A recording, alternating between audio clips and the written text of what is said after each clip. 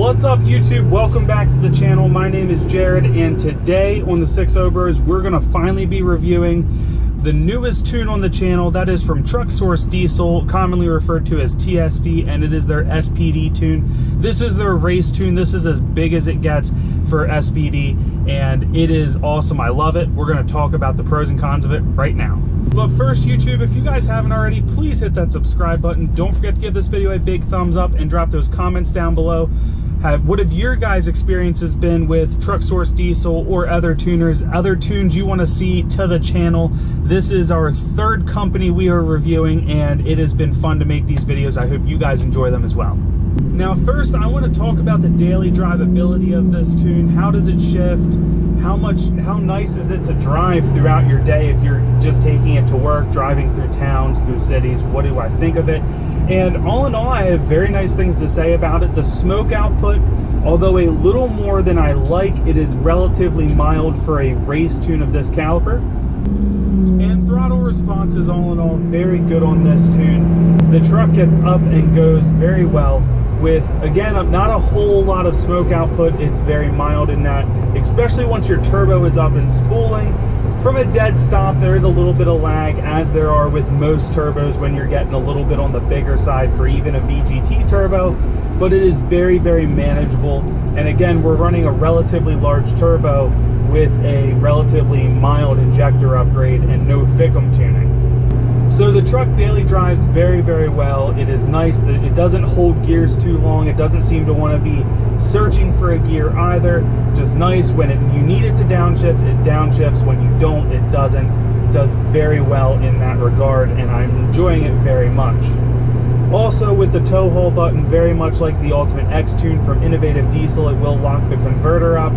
They have a few different variations of this tune, so give them a call, or they do most of it by email, excuse me. Do a lot of it by email if you are interested in some of the other options that they may have for their SPD tune. But again, all in all, it's a very nice daily driving tune. Now, before we get into how much fun is it to race with this tune, let's talk about fuel economy. And basically, through my daily driving, I would say this is a good tune, but not a great tune. I get about 15 cruising around town with normal driving. Now, I have gotten much worse, but that's because I had a heavy foot. I caused it. If you're trying to, you get decent mileage out of it. I think you can. 15 around town, I think, is relatively good.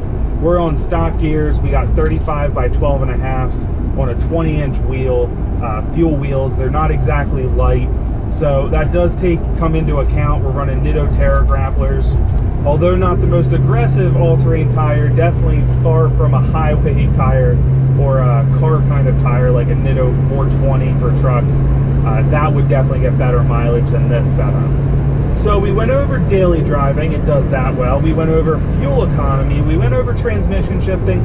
Now let's switch gears a little bit. Let's talk about going fast, and that is what people buy race tunes for. They do not buy race tunes because they want good fuel economy. They do not buy them because they care about how well it downshifts or whatnot. They care about getting from point A to point B fast.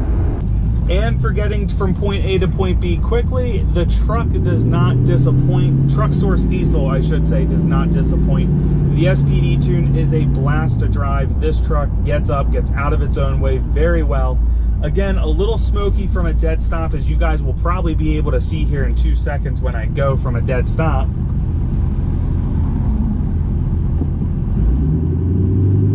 Now, I wouldn't say I'm really on it.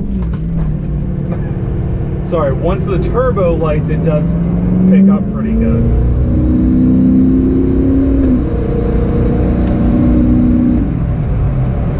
So as you can see, the truck gets up, it goes pretty well. We're not going to talk about speed limit right now, but I'm going a safe speed for the road I'm on.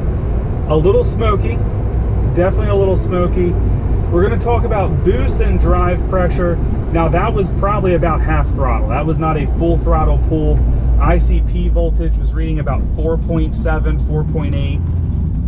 I only took a glance, so I don't know. It will hit 4.9, which is a good thing. We want ICP voltage up there. But plenty, the HPOP's able to keep up completely fine in this. Boost peaks about 29 psi. Exhaust back pressure when I'm at that 29.5 throttle is about 32. So super, super good. We're running a close ratio. It's not a 1-to-1 ratio, but it is like a 1.1 to 1, whatever.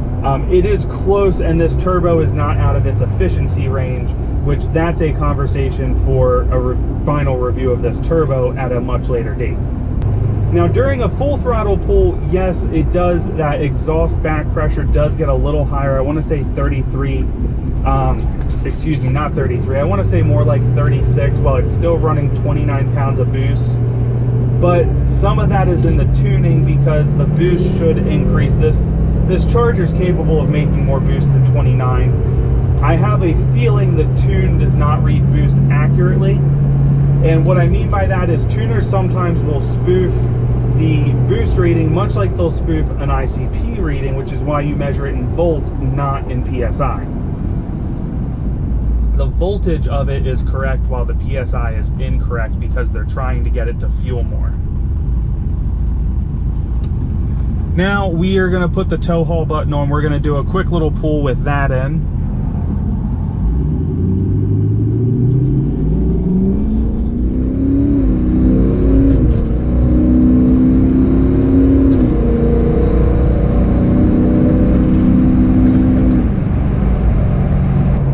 I do want to say again, not a full throttle pull, about half throttle, and we had 4.8 volts ICP, so we're good there.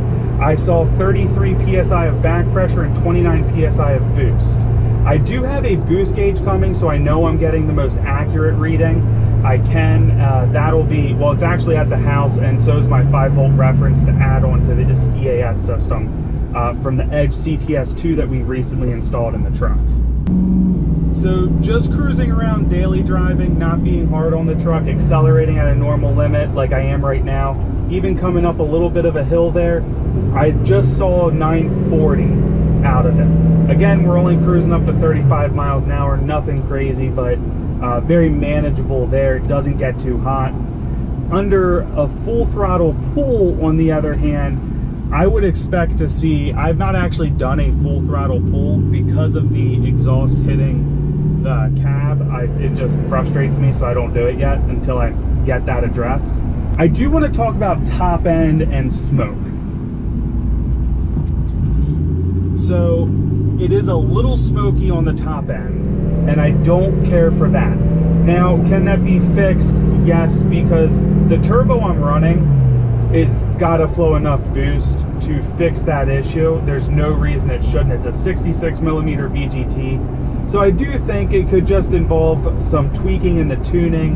A 66mm VGT is not a very common size out there, so I do think if I called them up and said, hey, can you adjust this to get it to build a little more boost, I think we'd probably see that kind of go away.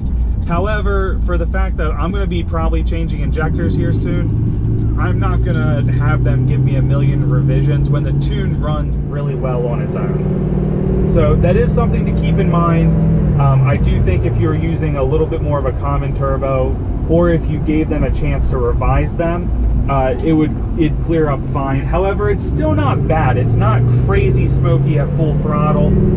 And truth be told, the amount of times I need to get in it that hard are pretty slim. I don't need to really get into it that much too often. Never. I never need to get into it that much. I get into it sometimes, but with the current setup, truthfully, by the time you're there, you're going too fast anyway. You're already over the speed limit, so it's really more of a at-track kind of thing.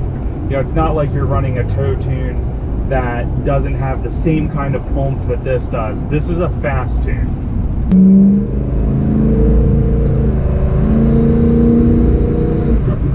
It builds boost super fast, guys, and sure, there's a lot of things I've done that aid in that, but just saying, it's a very nice tune. So guys, we've kind of touched all the bases. It's a nice daily driving tune, and it also is fast. It should be fun at the track. I do have plans to run it in this exact setup at the track,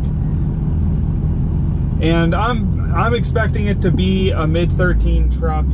at the track with how it feels, the turbo setup, which those of you guys know, that's not really any faster than I've already run at the track. The reason I'm expecting that is because I haven't necessarily added any more fuel over the Ultimate X, so I'm expecting it to be similar.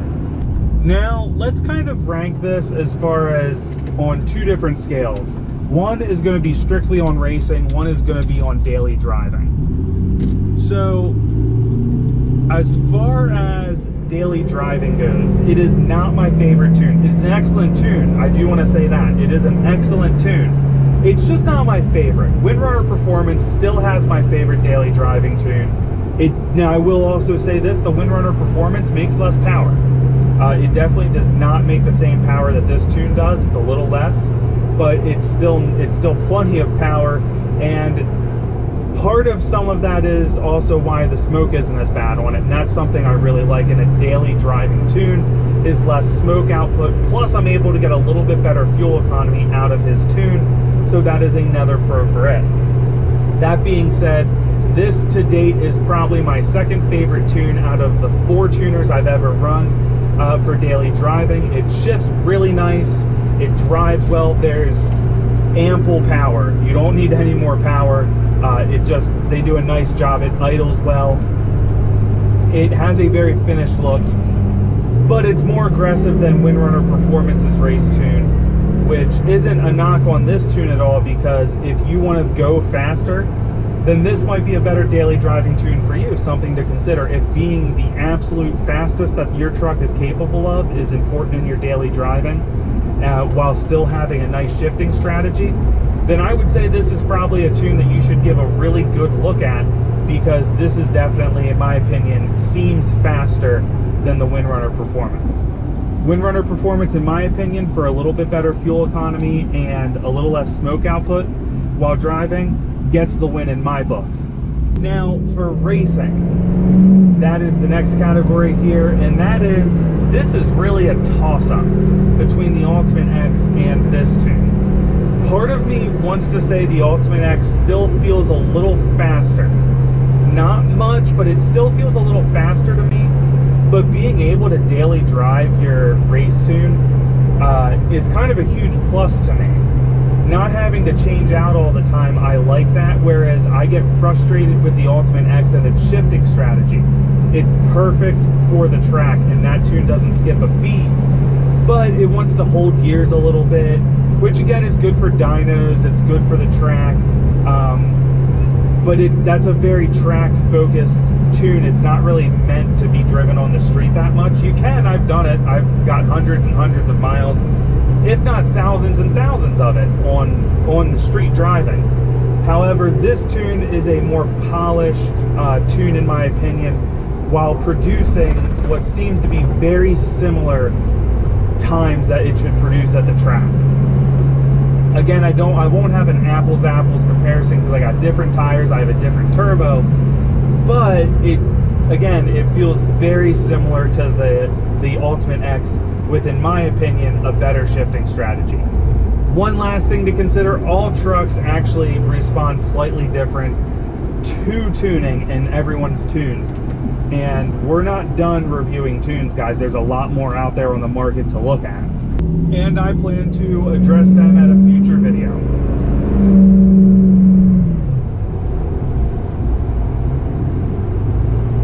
So all in all, I have nothing but really good things to say about this tune. It's an excellent tune. I recommend you guys checking them out if you're interested. It's been great for me. I've liked it so far. Again, it ranks very high. I'd say my second favorite tune to daily drive. And from a race tune perspective, it does really well, and I think you guys will be very happy with it. So give them a shout out, guys. Check them out. So Truck Source Diesel, guys, check them out. This is their SPD tune. They do tow tunes. They have a few different tunes that they offer, so check them out if you're interested. My purchase and receiving experience with them was fantastic. I had my tunes within 24 hours, and they sent me an email asking everything they need to know. I gave it all that stuff to them. So customer service, top-notch. Tune quality, top-notch. Again, we are gonna add them to the list of tuners that are approved here on the 6.0 Bros. And pretty much the white truck from here on out is gonna probably exclusively be reviewing race tunes. At this time, I have no plans to review any more tow tunes for this truck. I say that and I might change my mind, I don't know, but at this time I don't. And that's mainly because we're going to be making a purpose-built tow build out of Josh's truck. The goal is to make the ultimate 6.0 Powerstroke tow build. Yeah, we're not getting rid of the lift, guys, on his truck. We're not getting rid of the tires. So it's going to be a cool build that if you want to tow with a lifted truck in 35s, that is going to be it. And all those things are going to be magnified if you're not running a 35-inch tire and a lift like that. You know, if you're on a stock suspension, you know, everything we do is going to carry right over to there, so we don't see a point in changing it. Maybe down the road, depending on how the channel does, maybe we'll get some different gears in there to help with his towing. But we're going to set that truck up to be the ultimate 6.0 Powerstroke tow build. Don't forget to check that out. Stay tuned for that, guys. It is coming. If you guys haven't already, please hit that subscribe button. I hope you guys enjoyed this upload. Don't forget to give this video a big thumbs up. Drop your comments down below. What's your favorite daily driver or race tune that you guys have run? And also, what tuners do you want to see on the channel, guys? I'll see you all in the next upload.